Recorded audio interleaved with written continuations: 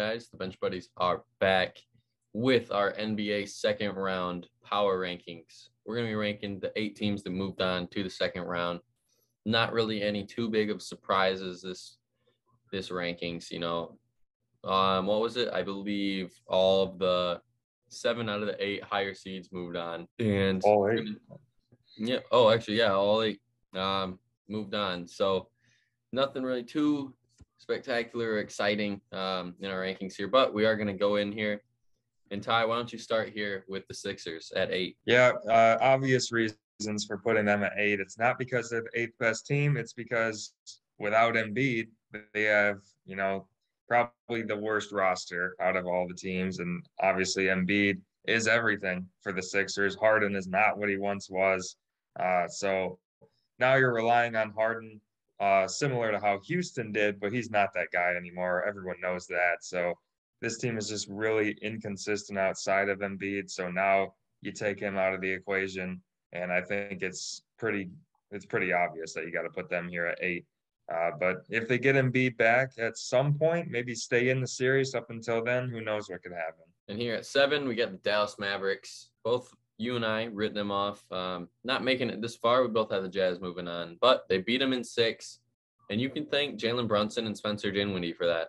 I know that Luka, came back and essentially clinched it. When he was gone, those first, 4 games, Jalen Brunson and Spencer Dinwiddie actually absolutely took over.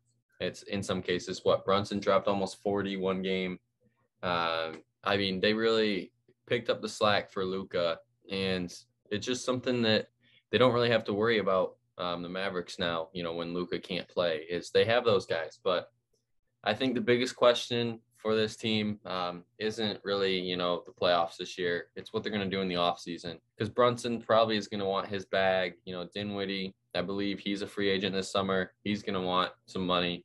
So it's going to be tough to see what the Mavericks are going to do here. But for this postseason, you got to give them credit. Finally won their first playoff series, and it feels like ages. And you can thank Luka for finally getting them there. All right, we got the Heat at 6. Another team that would probably be higher if they weren't dealing with injury concerns. Kyle Lowry and Jimmy Butler missed Game 5 against the Hawks. Obviously, they still won the game, but you got to get those guys back and healthy going forward if they're going to make a run to the finals. But obviously, they have a much easier path now with Joel Embiid out. And, I think the Bucks match up really well with the Heat, but now they have Middleton out. So teams are dropping, and the Heat seem like they're going to be getting their guys back. So if that is the case, they have a pretty solid path to get to the NBA Finals. Obviously, it runs through Miami in the East. So they're ranked 6, but they still have a pretty solid chance to win the East. At 5, dropping, the biggest drop in our rankings is the Memphis Grizzlies. And I think it's with good reason. They still beat the Timberwolves in 6. But all these games were close games, besides the one blowout in Minnesota for Game 3. As you can see there, they came back from double-digit deficits 3 separate times to win 3 of their 4 games. And, of course, those games were the ones where they didn't blow them out. And you just don't know what team you're going to get from Memphis. I know they play hard every night, and it's a good show. Ja's out there doing pretty much yoga essentially with some of his moves, because it just looks like it's impossible to do, but somehow he does it. And after that, I think that's where the big question mark is. The big men, they need to step it up a little bit. I know Jaren Jackson has been playing better, but after that, who's the next big man on that team that is reliable? Really nobody. And I think that's a big question mark for them, having to face the 3 seed Golden State Warriors. They don't really have a better big man, I would say, but they have more consistent big men. And that's why it's an unfavorable matchup. And now you have to guard Steph Curry, Jordan Poole, and Klay Thompson. So very tough assignment for this Grizzlies team. All right, we got the Warriors at number 4, just dominated the Nuggets, who were undermanned, but they look like, to me, the team to beat in the West right now. I know the Suns have been the team all year, but I just think the Warriors are really peaking at the right time. Obviously, they've been there before. You got to factor that in. So Steph Curry pretty much back to 100%. He should be a full-time starter now, as he was coming off the bench a few times in their first series, but he should be back in the starting lineup. And then when you have Jordan Poole as your sixth man, obviously he's been tearing it up in these playoffs. So this team just has everything going right now. And if they continue to shoot like they have been, and there's not really a reason to think that they won't, they definitely could win the whole thing, not just the West, because we've seen them do it before. And, you know, now they have a Jordan Poole sprinkled in there that they haven't always had in the past. At 3, we got the Milwaukee Bucks. You know, you said it. Essentially, the Bucks match up well with the Heat, but Middleton is out for the series, at least this series. We don't know if he could return for the conference finals. It's a big question mark right now, his health. But they scraped by the Bulls. I mean, it wasn't really a challenge there as half of their team was hurt. And I think what everyone's going to match up is this is Giannis versus the Celtics, because we know Tatum and Brown are going to do their thing. But Giannis is going to have to put up around 40 points if they want to win, at least every night. He's going to have to average pretty much a triple-double like LeBron numbers when he took the Cavs, the bummy Cavs, to the finals that one year. Giannis is going to have to do that right now.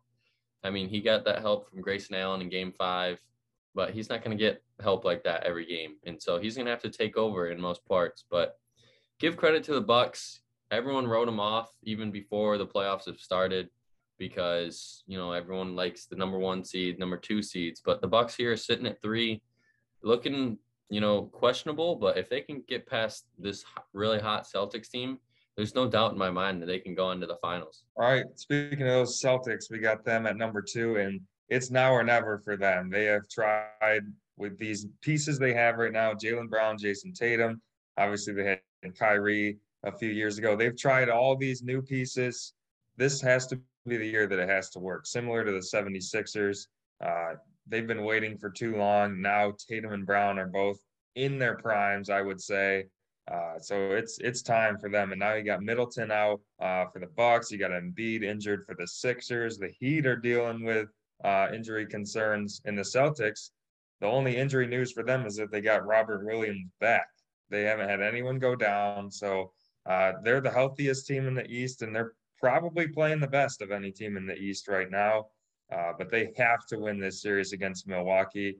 Otherwise, there's going to be talks about splitting up Brown and Tatum going forward. But I really like the Celtics. Obviously, being healthy matters a lot. We saw that last year in the playoffs, so they have that going for them. And obviously, Tatum has been tearing it up, not only in the playoffs, but to end the regular season. So watch out for the Celtics. They could definitely win the East now. It's starting to fall their way. And at 1, staying at 1, we got the Phoenix Suns. They beat the Pelicans in 6, but that series got dragged out because Booker didn't play a few games.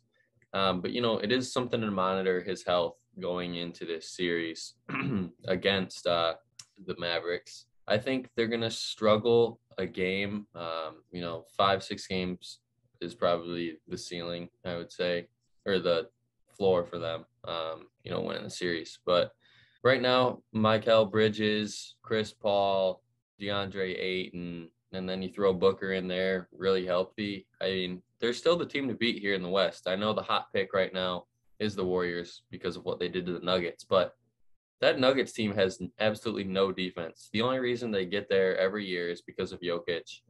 And they had a matchup against the Warriors, and once we saw, got blown out. So you got to give the Suns credit here for winning 64 games. It's uncommon now, especially today in today's NBA, to win 60 or more. As you saw the East, beat up on each other, where the Suns this year really took advantage of some injuries early in the year and rode with it. But the Suns, I think you can't bet against them.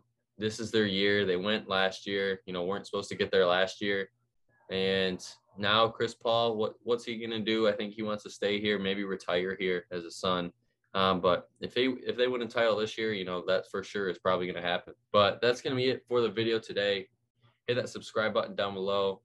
Get us to 500. We're doing a bigger giveaway than the one we did before. But until the next time, the Bench Buddies are out.